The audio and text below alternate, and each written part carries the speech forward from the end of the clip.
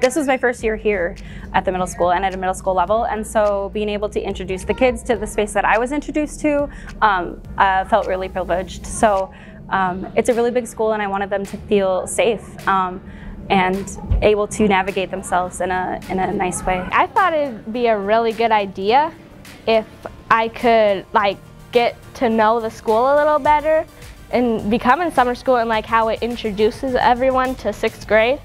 It's really nice. I have a math class too, and that it has really fun math things. They have a bunch of different teaching skills that are pretty nice. And we are going to play 4 quarterbacks.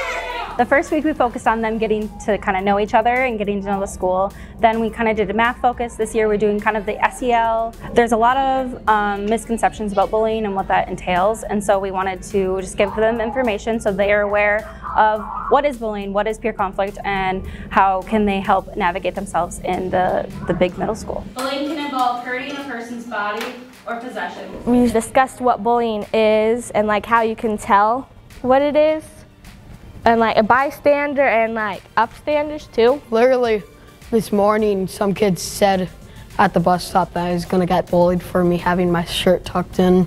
So I was like, no, it doesn't matter. It's important. Our counselor at Northern Lights did teach us basically everything starting from 3rd grade.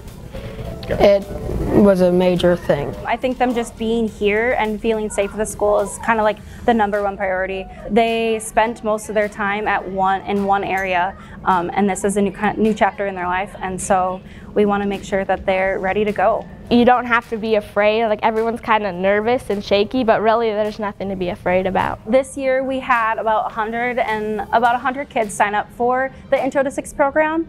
Normally there's only one teacher teaching the program, and so this year we had the opportunity to teach at least 1/3 of the kids coming into the middle school. So we really wanted to get them oriented and feel safe here at the school. So it was really awesome to see the outcome and see the excitement from the kids to be involved.